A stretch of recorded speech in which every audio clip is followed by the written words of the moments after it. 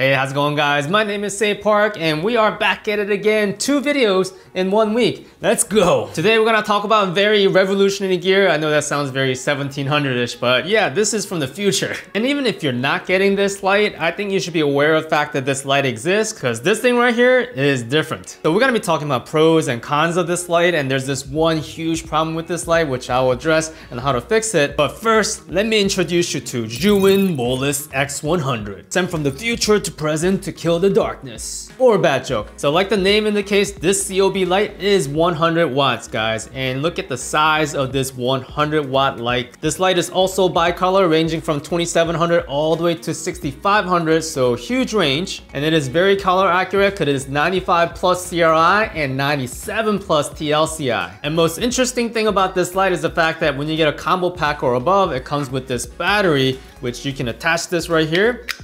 Boom! And this gives you 100 watt full power, and if you don't want to use this attached, you can actually detach it. And there is a USB-C port right here, and you can connect that to a USB-C port that's actually behind this little rubber cover right here. So when you use a USB-C to USB-C connection from the battery, it gives you up to 30 watts or 30% power to this light. Now there are tons of accessories here. Zhiyun basically made a whole entire ecosystem of this light. So let me show you guys a couple things that are worth mentioning. I think the most important is probably gonna be the Bowens mount. So the mount that is on the Zhiyun light, this right here, is a proprietary Zhiyun mount. However, if you have a lot of Bowens attachment, you could attach this adapter directly on here, like that. Now you can attach any Bowens accessory here, including big softbox. This is pretty sturdy and you can unlock this and swivel. It even has a hole for your umbrella. Now there are 2 Bowens mount adapters here, so you can't be confused. So there's one like this, and there's one with a thicker lip. You guys see that gap right there? And that gap is required because there's a fan on here and then it needs to blow out some hot air. Now this smaller Bowens mount adapter is for a different light, and that is a G60. So this is another brand new COB light Zhiyun just came out with. So this adapter goes on to this light. As you can see, you don't need that big gap because the fan blows out hot air from here. So I'm gonna talk about this light maybe down the road because it's such a cool small light. But let's talk about another accessory. So this is so cool. All right, this right here, if I snap this like this, yeah, this is a tiny little cute, I mean, it's so miniature, so cute. It's a tiny little softbox, guys. So this attaches to the X100 same exact way, but what's cool is that they also provide a grid. It's Velcroed. Yeah, look how tiny this thing is. Bam, you got your little miniature softbox. And of course, if you want a larger source of soft lighting, you have this large diffusion domes. And of course, if this is a little too big for your taste, it also comes with a smaller diffusion dome. So you can take off the diffusion dome rubber piece like this, and this becomes a small reflector to kind of have a narrow angle of light. And it works the same with the larger one, which will give you a wider angle, right? So something to note here, this came with the G60. So I'm not sure how they're gonna package this. So this thing came with the X100, right? And this came in with the G60. So something to double check if you really want the smaller version, but I really like the big ones actually. This one gives you a wider soft look, but I'm gonna go ahead and take this away before YouTube algorithm thinks this is something else.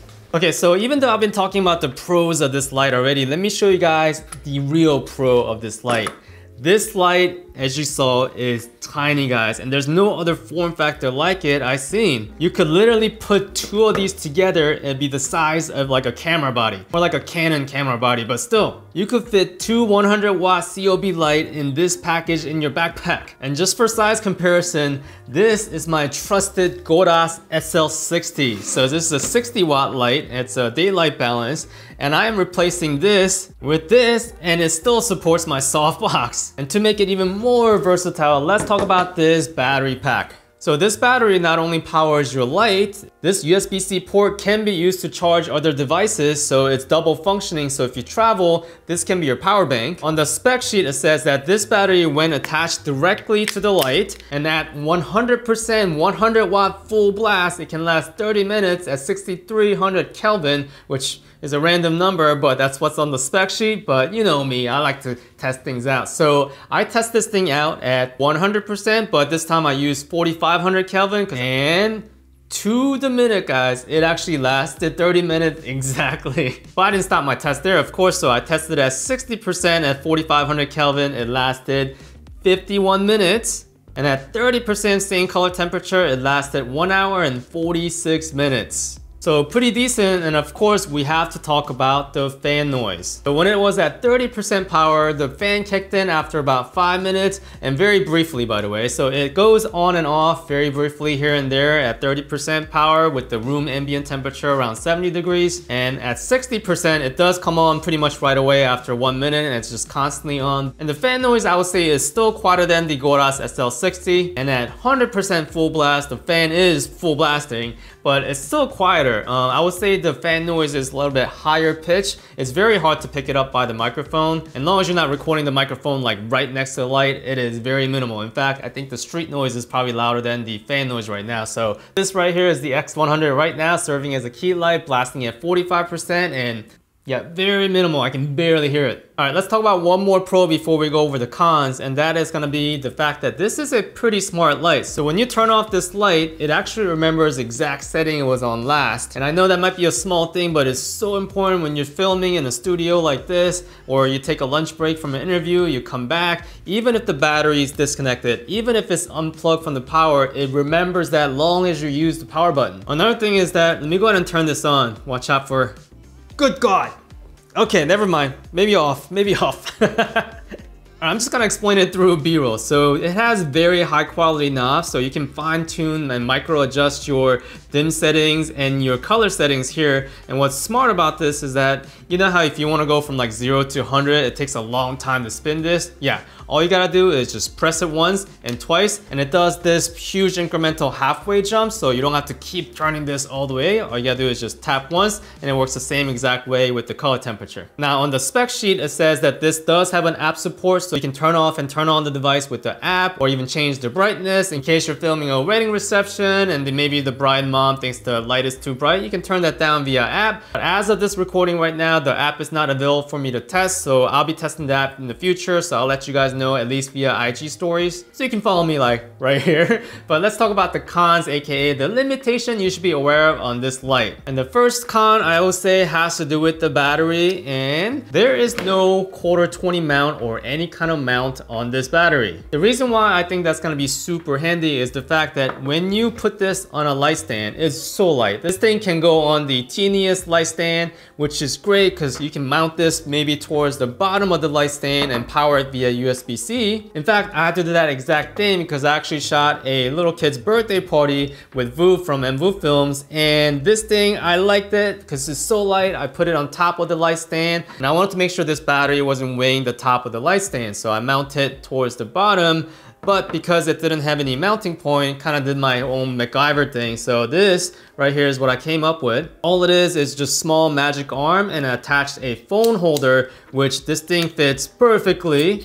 I did put a little gap tape on here just to be sure, because you know, kids. But this is a workaround. I would love to see some kind of quarter 20 mount so I can just attach it directly. Or for manufacturing purposes, if Zhiyun can come up with some kind of attachment, light stand attachment that can be compatible with this mount here, that would be like awesome. And speaking of mounting options, so I would say this light is so versatile, it needs more holes. So it does have two quarter 20 mount right here. And my problem with this is that these holes are so deep in, it's kind of hard to reach. So you really have to like kind of find the hole and get in there. I'm not gonna say that's what she said. But it would be really, really cool if there was another quarter 20 maybe on the top or even on the side of the battery like I mentioned, so you can mount it this way. Yeah, that would be like the next step. You know how filmmakers love holes. Our favorite cheese is Swiss cheese. So the next problem I found with this light, it's actually present in a lot of the budget LED lights,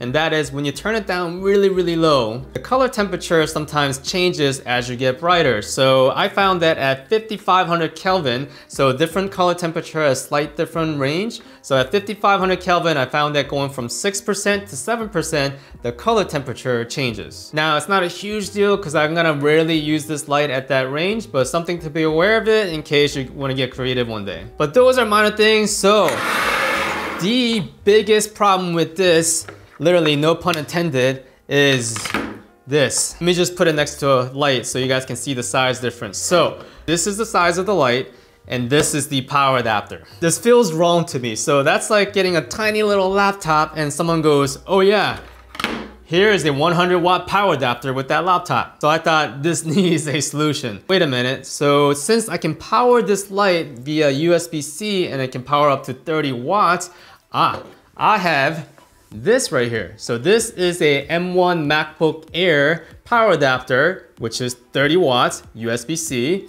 Plugged it in and it didn't work. So clearly this light right here is picky about what kind of USB-C power adapter you use. So I did a bunch of research and found this one on Amazon, and this right here is a 65-watt power adapter by TechNet, and I tested this actually many times. Past 2 shoots, I used this over 2 hours on each shoot, so it works wonderfully. And when you plug in this light, your light can be up to 60 watt or 60%, which is plenty bright. Oh, okay, so this is why you need a power adapter.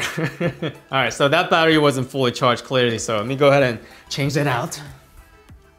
Okay, interesting finding. So even if the battery is completely dead and it cuts out, it remembers the exact setting on the last setting, so that's good. I thought you had to use the power button to turn it off to remember that setting. No, even if you lose power completely, yeah, it's back at exactly where we started. So where were we? Oh yeah, you need a power adapter. So I went from this package right here to this. Yeah, isn't that so much better for travel? Especially if you're gonna bring more than one of this. Now, if you're a wedding filmmaker, you probably need a cable that's a little bit longer than this. So this is 6 foot. This right here is a 15-foot cord. And I also know this one works very well because this is the cable that I use on that 2-hour shoot. So this cable right here is rated at 100 watt, also from Amazon. So I'm gonna leave the Amazon link down in the description so you guys can check it out if you're interested in getting this. But let's talk about who is this light really for. So we mentioned wedding filmmakers. If you're lighting up reception and you wanna have some small lights so you're not liable for having some giant light on top of your light stand, this is a really good solution, especially with this softbox. So if you're doing like a detail shot, imagine having this around instead of like harsh light. Yeah, nice soft light with grid. Oh, that's like the next level detail shot. So I'll definitely be trying that out. And if you're traveling, this is like no-brainer travel light for me because it's so light and small. You can bring the battery as a backup battery brick. Even if you're not traveling, you're in a studio, but you want to hang this light higher, maybe to a ceiling. I'm much comfortable like mounting this on a ceiling than this. Yeah, this against my head, I think my head's gonna lose. But wise man once said, "What you can make is not bound by your idea, but rather your idea is bound by the knowledge of what tool is available for what you can make." And now you know one more tool that's available to you. And by the way, that was an AI voiceover tool. We may or may not talk about that topic down the road. And that's what this channel is all about, guys. We'll keep exploring tools and maybe it'll help you spark some new ideas. Thank you so much for watching. Till next time, lighter.